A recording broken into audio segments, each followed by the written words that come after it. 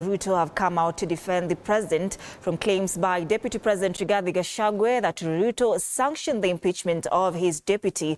Majority Leader Kimani Ichung'wah termed Gachagua's claims as sympathy-seeking gimmick meant to set up Mount Kenya MPs against the region. And as Apollo Kamau reports, Gachagua, who toured Limuru County on Friday, asked leaders to shun politics and focus on service delivery. Following Deputy President Rigathi Gachagua's explosive revelation that President William Ruto has sanctioned his impeachment, President Ruto's allies have come to the defense of the president, terming the remarks by the Deputy President as a sympathy-seeking gimmick meant to set up MPs from the Mount Kenya region against the people.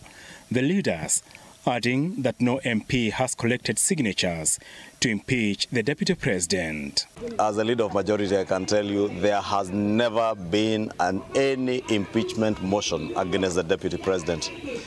That has been his creation, and those that he walks around with is a sympathy-seeking gimmick to try and incite people from the Mount Kenya region and more so against members of parliament. Isiwe wewe unasimama kila siku na kusema ati mimi ni msema kweli. Na wewe ndio uongo mkubwa. Ni unaongeza kwa uongo. Unaongea uongo usiku, unaongea uongo mchana. Mambo unaongea ukishika microphone ni mambo tofauti unaongea ukiwa kwa ofisi. Hiyo ni kwa kiongozi kweli.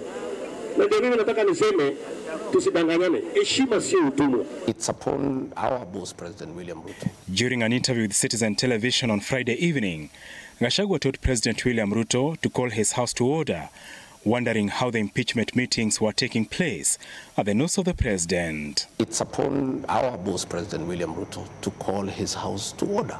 Have you spoken to the president? Yes, I've talked to the president several times. And I've asked him to call his house to order. Yeah, he's here to do it, and I trust he'll do it, because how can people be meeting possibly at this time to discuss how to impeach a deputy president when the country needs a lot of work to be done? Unaambia president wako to keep your house in order.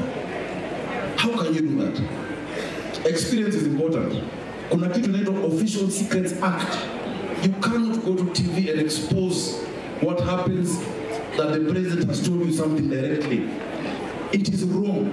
After touring Wakulima Market, home to thousands of traders from the Mount Kenya region on Friday, Gachagua, flanked by his allies, toured Limuru, Kiambu County on Saturday, where he told Ruto allied MPs to lower political temperatures and instead serve the people. Na sisi tunamheshimu rais, tutaendelea kumheshimu na kumunga mkono. Lakini tukiendelea na hiyo, tunaendelea kutafuta marafiki kila pahali. Kwa sababu hatutaki watu ya Mlima Kenya kukaa peke yao. Tunataka tutafute marafiki kila pahali. Na ile sisi tunataka kuuliza wajumbe wetu wapunguze siasa, warudi kwa kazi. Hii ni wakati ya kazi. Ukiguza Rigiji, umeguza mlima. Tigwo, ukiguza Rigiji, umeguza mlima. Na mimi nimesema vile alisema jana. Si mlimuona kwa TV? Si aliongea ukweli? He is a truthful man. Rigiji, tutatembea na wewe kila mahali. Wakati mlinjua ya kwamba tunajua vile mmefanya ukarabati ya bei ya majani chai, mulisema Rigathi Gachagua ako na kampuni ambayo inaitisha shilingi 3 kwa kilo ya majani chai.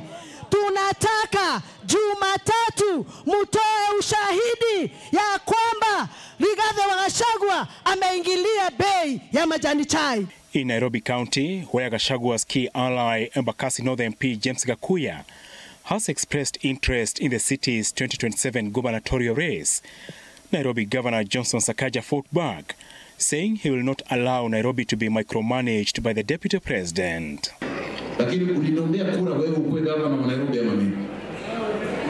Au unaniombea kura ndio ukue gavana wa Nairobi? I'm the elected governor. Na ile kitu tunafanya Nairobi sio ya kabila hii ama kabila lingine.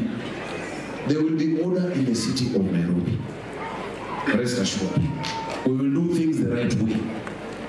And we will take care of everybody's interests in a fair manner. Kwenda kudanganya wananchi ati soko inahamishwa ati inauzwa is not responsible. So many rumors going around the market that he says there's still going to be relocation of the market. And that is why people sought the support of the Deputy President to come and reassure them that there was going to be no relocation of the Marikiti market, of the Wakulima market. And that is why we had those meetings yesterday. There was nothing political about it. It was just an affirmation that Marikiti is here to stay, Wakulima market is not going, traders are not going to be relocated, and there was nothing political about it. Apollo Kamau, TV 47.